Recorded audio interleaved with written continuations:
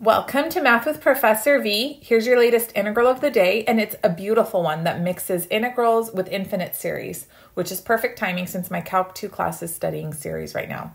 And I was actually chatting with my colleague and math bestie, Dr. Sanjai Gupta, about this problem earlier, and we both agreed it's such a lovely little integral, so I hope you all enjoy it.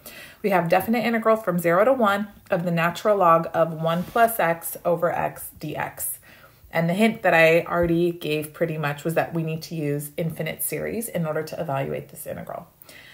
So you'll need to recall that for x, absolute value of x less than or equal to 1, we can represent natural log of 1 plus x as an infinite series starting from 1 to infinity, negative 1 to the n minus 1.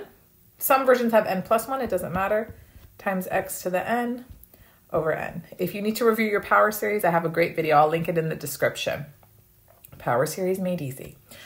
Okay, so what I'm going to do is replace natural log of 1 plus x in my integral with its power series representation. And that's valid. Notice we're on the interval from 0 to 1. So this power series representation holds. So we have integral 0 to 1, the sum, n equals 1 to infinity, negative 1 to the n minus 1, x to the n over n, and then this is all over x, yes? dx. Okay, no panic attacks, no meltdowns, just focus on the fact that we're integrating with respect to x. I have x to the n here and x in the denominator. I'm just going to use my laws of exponents and simplify. We're just going to clean up. Everything else, just treat it like a constant. It's not bothering us. So we have the sum, n equals 1 to infinity. This isn't changing, negative 1 to the n minus 1. Now I'm going to have x to the n minus 1. And then this over n just will stay here, dx. All right, now we basically could expand this power series, list out each term by term, and then anti-differentiate and figure out a pattern.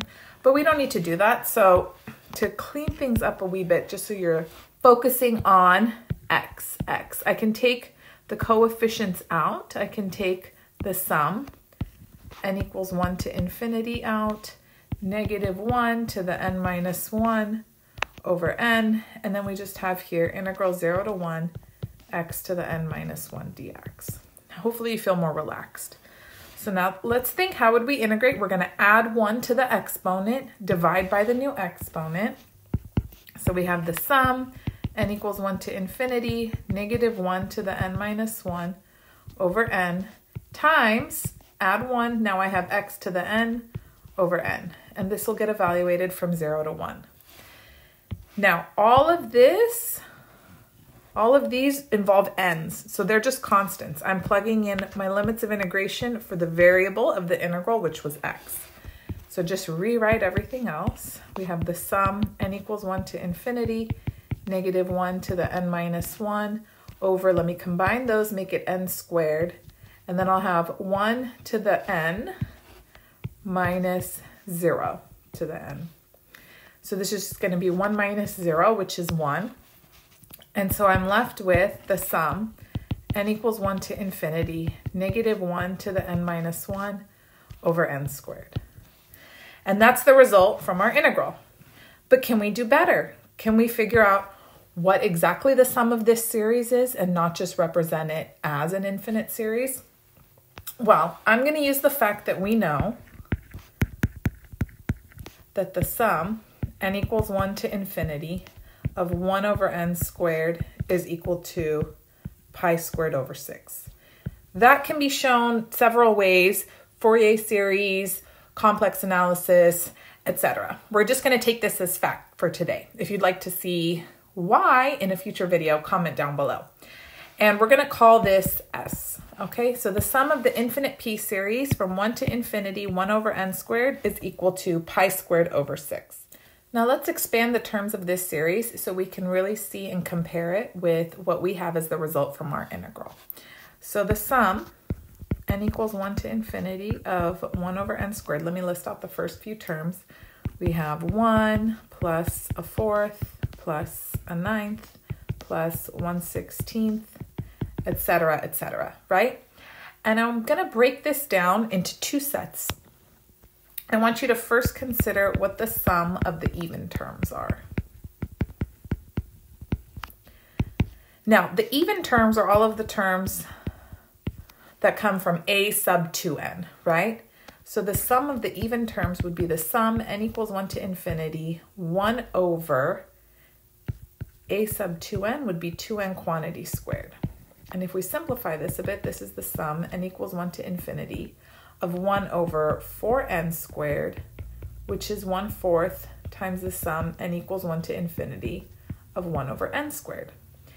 Now we already know, we're just going to take it as fact, that this sum n equals 1 to infinity of 1 over n squared is pi squared over 6.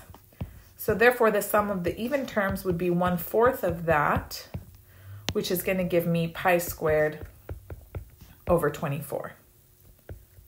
So that's the sum of the even terms. Save that. Now, the sum of the even terms plus the sum of the odd terms gives us the entire sum of the series. So the sum of the odd terms would be the entire sum of the series minus the sum of the even terms. Good? And we know the sum of this p series is pi squared over 6 minus the sum of the even terms we just found to be pi squared over 24. We're going to save this also. So that's the sum of the odd terms. Now, let's compare these results with our series that we got as the result of the integral. So our series, our answer, was the sum n equals 1 to infinity, negative 1 to the n minus 1 over n squared. Let's list out the first few terms. If n is equal to 1, we'll have 1 as the first term. If n equals 2, negative 1/4. n equals 3, positive 1/9. n equals 4, negative 1/16, so on and so forth. What do you notice is going on? Well, if I compare with the terms from the p series, we basically have all of the odd terms as positive, and then all of the even terms as negative. So we have the odd terms from p series, p equals 2, minus all of the even terms. And we just said the sum of the odd terms from the p series, 1 over n squared, was pi squared over 6 minus pi squared over 24. And then the sum of the even terms is, we have it right there, pi squared over 24. So then we can simplify further. This is pi squared over 6 minus 2 pi squared over 24, which is pi squared over 12. And finally, at long last, the sum of our series is pi squared over 12. Voila, let's box that with pride. So anyways, I hope you enjoyed today's integral of the day. I know it was a little bit more challenging than some of the typical ones that come out. And if you'd like to check out my colleague Dr. Gupta's Calculus 1 and Calculus 2 textbooks, they're fantastic. I'll link them in the description below. Don't forget to comment down below. Were you able to get this integral? Did you do it differently? And have you seen before that the sum of the p series, n equals 1 to infinity of 1 over n squared is pi squared over 6? I remember doing it in grad school in my complex analysis course. Don't forget to give the video a thumbs up, subscribe if you haven't already, and follow me on Instagram and TikTok, Math with Professor V. I'll be back sooner than later. Bye, guys.